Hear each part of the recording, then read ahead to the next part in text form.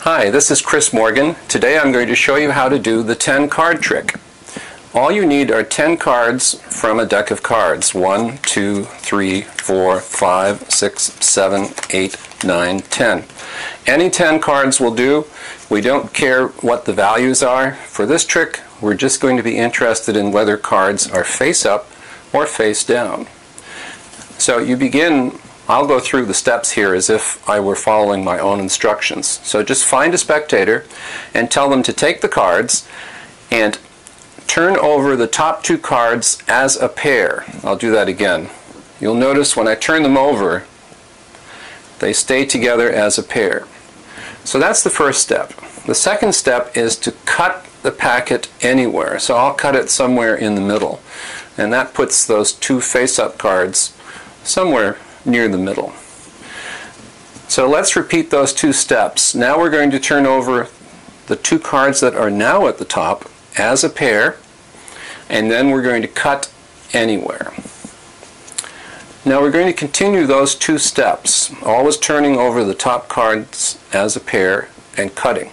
Now you'll notice this time around both the cards are facing in different directions, which is fine. So I'll just turn those over. And again, I'll just cut the packet anywhere. Now, as it turns out, there are a couple face up. So I'll turn those over as a pair and cut the packet. And we can do this over and over again, turning over as a pair and cutting. I can do this as many times as I want. When you're all done doing that, you're going to deal the cards into 2 piles, left and right. Like this. Now you'll see some are face up, some are face down.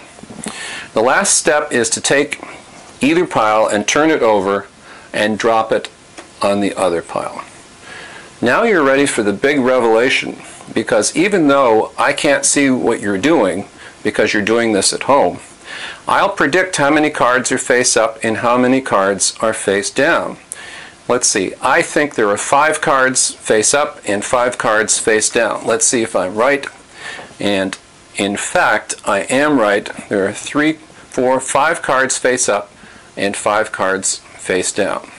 And that's the 10 card trick.